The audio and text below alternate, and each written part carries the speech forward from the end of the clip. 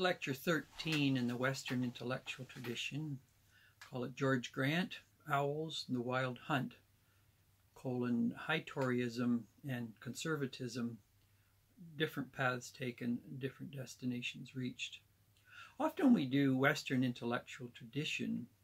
The dilemma is we soar throughout time and history, classical understanding of political philosophy,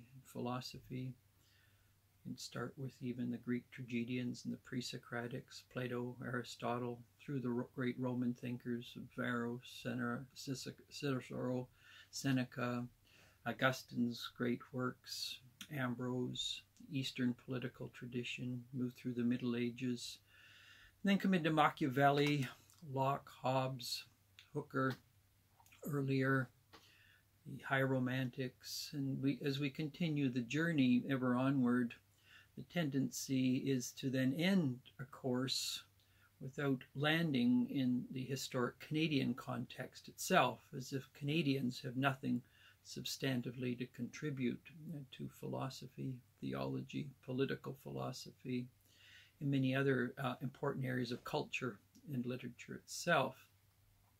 Now, George Grant and Charles Taylor, who we've looked at earlier, have both been considered two of the most prominent public intellectuals of the 20th, 21st century, not only in Canada, but beyond. Grant, born in 1918, died in 1988. University of Toronto Press is publishing in 4 volumes, and there's many more, the collected works of Grant. So he certainly stands on the summit in high ridges of intellectual thought in Canada, of some of the most important thinking. And he not only thinks about Canada, but he draws together the best and the wisest of Western intellectual thought, as well as East. Grant was very drawn to Gandhi, for example, and some key Eastern political thinkers. He founded the Department of Religious Studies at McMaster in the early 60s, and it became probably in many ways the model of how one does religious studies in a very interdisciplinary way. And so it brought together the best of the Occident and the Orient, not only in religious thinking, but political thinking and culture and literature. And so Grant embodies, in some ways, the best of that Canadian tradition that threads together on the tapestry of thought, a fine synthesis and integration of the history of thought, and then what it means in the Canadian context. His home in Dundas, near Hamilton, he taught at McMaster the best years of his life. Before the bookends was at Dalhousie in the 1950s and 1980s, where he began and ended his life. But McMaster in Hamilton, where I did my studies, was where Grant taught really from the early 1960s to the early 1980s. And so he drew together some of the finest insights, and then also grounded them in the larger philosophical issues we face today, the nature of liberalism as an ideology, as the train in many ways that we are on, and the good of that, but also the challenges that liberalism brings to hot button issues such as identity and economics and culture, and many other areas in politics and religion. His home was packed with owls, and owls, of course, are the metaphor of wisdom itself. And underlying a lot of Grant's thinking was the issues and the challenges faced by people in a driven, a busy, a frantic society, a culture that's very much the child of the vita activa, similar to the wild hunt, a medieval legend in which dead souls were driven day and night. They could not stop, faster and ever faster, faster. And if they dared to drop out of the constant movement and speed, what was left to them would just crumble into dust. And in many ways, the wild hunt is what Grant saw very clearly in terms of that drivenness of sort of secular Protestantism, a vita activa, that knows not how to be still. And even though the language of liberty and equality and choice and agency and individuality is held high, the deeper issues is what drives a person.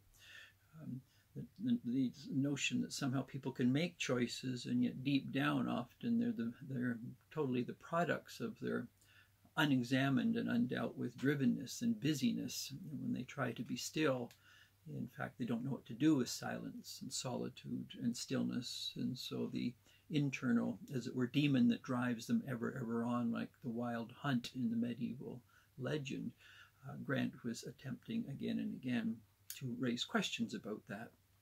And in terms of sort of Thomas Mann's great short story, Mario and the magician of liberalism has cast the spell over many in the West, and all they know how to do is move faster and faster like the dead souls in the wild hunt medieval legend. And if they dare to stop, the fear is that in fact they will crumble to dust. There's nothing more to them than busy, do, accomplish, and hence identity is defined by accomplishment and performance. And as Evelyn Underhill says, we conjugate three verbs quite a bit: to want, to have, and to do, but we don't know how to conjugate the verb to be itself.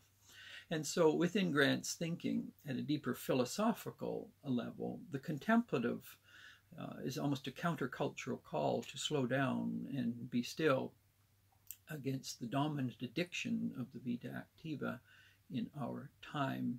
And in that sense, the owl remains the voice ever calling forth against the wild hunt of our culture that knows not how to be still, how to slow down, and the fear as if one does slow down, they in fact will crumble to dust because there's nothing there whatsoever within the soul. And so this deeper philosophic vision, which Grant attempted to re-articulate for Canadians and outside of Canada in terms of restoring what philosophy historically was meant to be in its classical, its Christian, its medieval phase, until it began to erode and break down with the coming to be of the Reformation. And then the secularizing of that, of the Protestant work ethic. His voice, clarion-like, called people to go deeper in terms of their soul and their spirit, their imagination, and ask, is there anything deeper than this hyper-drivenness?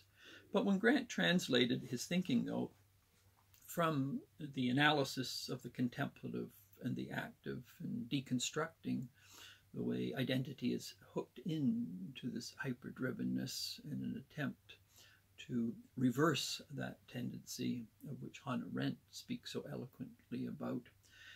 The question is, what does this look like in the political realm itself? And Grant, ever the owl, articulated from the deep well he drew from the past a high Tory vision of politics. This weekend in Canada, Erin O'Toole, at the present time the head of the Conservative Party, will be attempting to articulate what exactly conservatism stands for.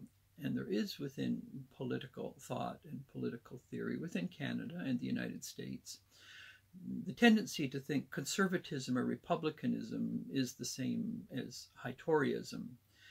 And within that particular equation, the notion is that there should be a lighter state, lighter taxes, more power to the individual to do as they think in terms of their understanding of identity, understanding of choice and agency. Now, these understandings of conservatism, for those of us who have gone on this journey, is really what we would call first-generation liberalism. It's the liberalism of Protestantism breaking from the Catholic tradition through the use of choice, liberty, agency, individuality, equality. These principles of liberalism were very much put in place, late medieval philosophy, and then the Protestant Reformation, its fragmentary nature, embodies it in a material, formal way. Out of that then comes the market economy, laissez-faire, as it were, hands-off. And the notion of laissez-faire is just not an economic theory, it's also an intellectual theory, that no one has the right to tell anyone what the content of their choice and liberty should be like.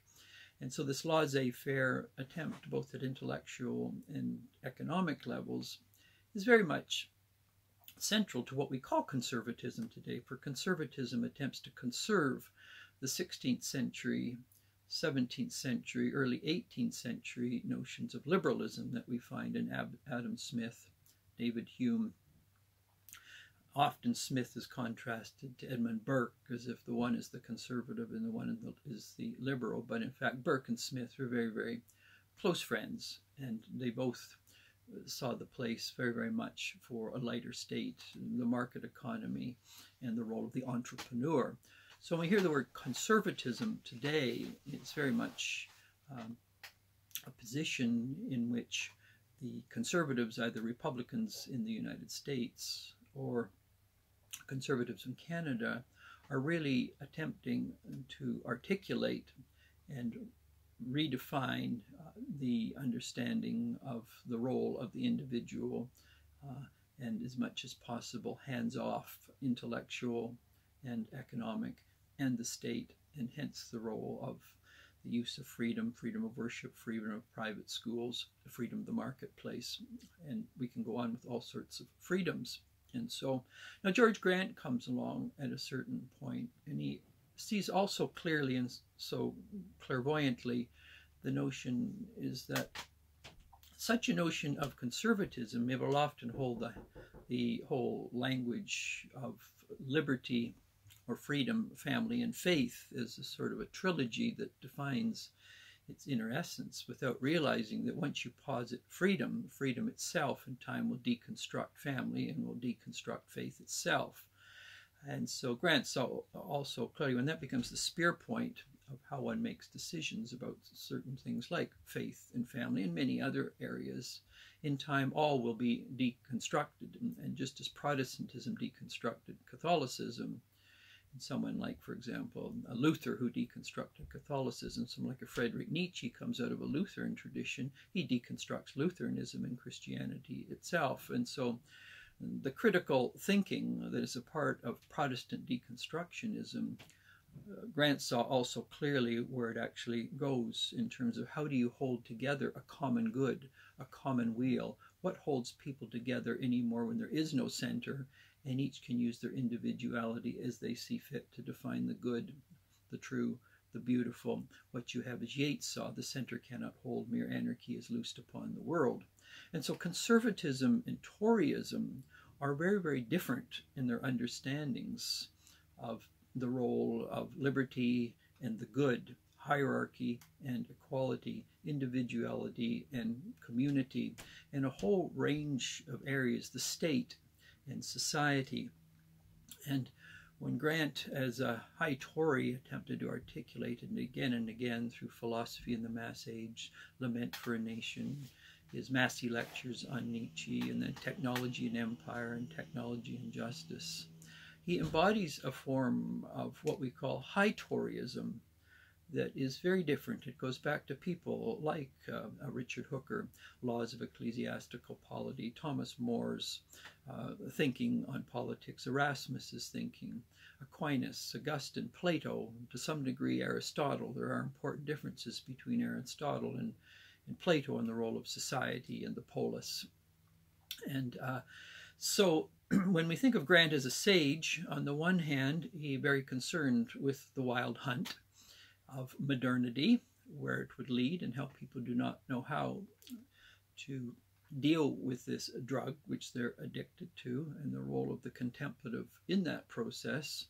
But it means a total self-analysis and the nature of when a person comes off an addiction, the process of constantly being drawn back to that, as it were, the magician that Thomas Mann talks about so much. And it was Mario who broke the spell of the magician, and Grant in that sense was like the Mario who attempted to break the spell of the magician of liberal vita activa. And so when we think of High Toryism, it goes in a very different direction, and it ends in very different places than what we call conservatism in Canada or republicanism in the United States. It starts from very, very different premises. The dilemma we face today, of course, is the train of liberalism, the tracks it runs along, both liberals, conservatives, NDP, they are all liberals, just of a different type. First, second generation liberalism, third, fourth generation liberalism, and then as we're into the postmodern thought and the conflict within postmodernism itself, yet another type of liberalism expressing the content of their liberty in different areas. And so, but Grant saw ideas do have consequences, and we're watching today how the very principles of liberalism continue to play themselves out in a variety of fragmentary ways. And then the larger question is, what holds anything together in unity anymore? And so it is this higher Tory notion that looks at notions of the common good, the commonweal, unity and the role of the good, the true, the beautiful, justice, peacemaking in this process, that someone like a Grant offers to the larger intellectual culture and education of Canada. And in that sense, he and Charles Taylor are very significant in terms of how they engage these issues. Taylor being very much the apologist for sophisticated Enlightenment project, Grant being very, very much an apologist for a classical vision and its perennial relevance for culture, religion, education, politics, economics today.